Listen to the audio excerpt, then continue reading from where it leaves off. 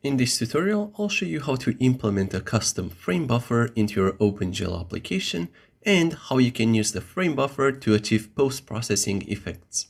So first of all, what is a frame buffer? Well, you can think of a frame buffer as a collection of multiple buffers that result in the final image you see on your screen.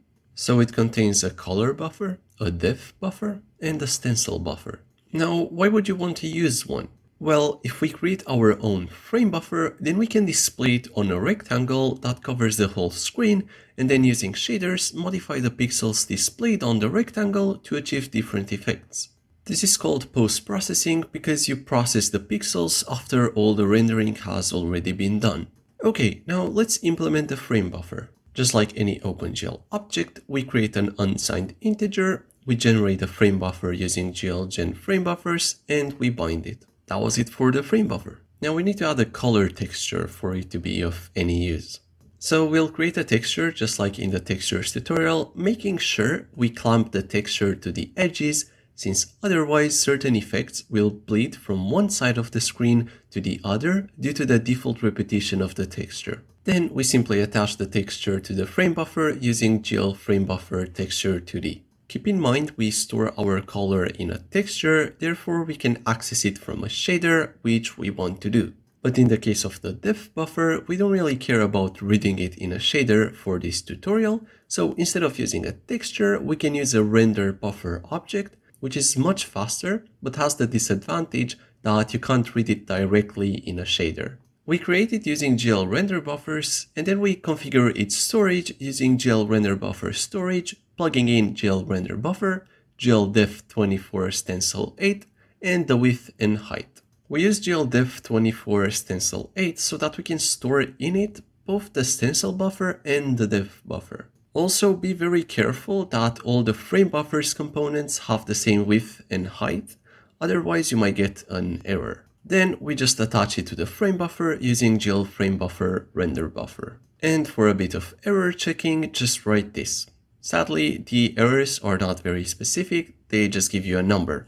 Here are the meanings of the errors you can get. Now that we have our frame buffer object, we can make our rectangle, which will always cover the whole screen, and so we don't want to apply any sort of transformations to it.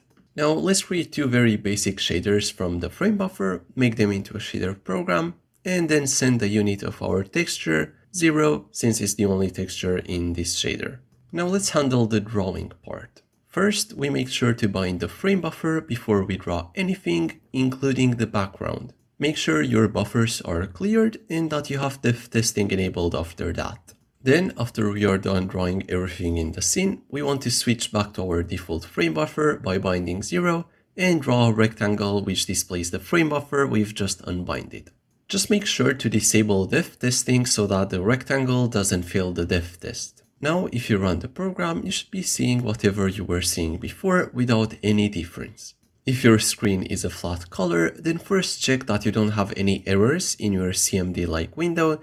Then make sure your face culling isn't getting rid of the rectangle, so either change the order of the vertices or disable culling when drawing the rectangle. For any other errors, check the source code in the description and look through your code very carefully. There are a lot of things that can go wrong in this case. Okay, now let's make this interesting. In the frame buffer fragment shader, we can do all kinds of interesting effects. Some easy ones would be inversing the colors like so, or making the image black and white. But these are not that interesting.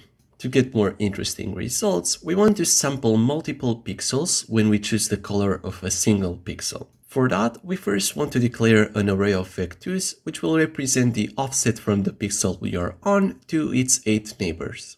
Notice how I divide 1 by 800 to get the width and height of 1 pixel for my 800 by 800 window. After that, we want to create a float array which will represent something called a kernel. It's basically a matrix that helps us achieve cool effects by sort of defining how important each pixel is in relation to the pixel we are currently on, that being the one in the middle. Generally speaking, you probably want them to be somewhat symmetrical and always add up to 1.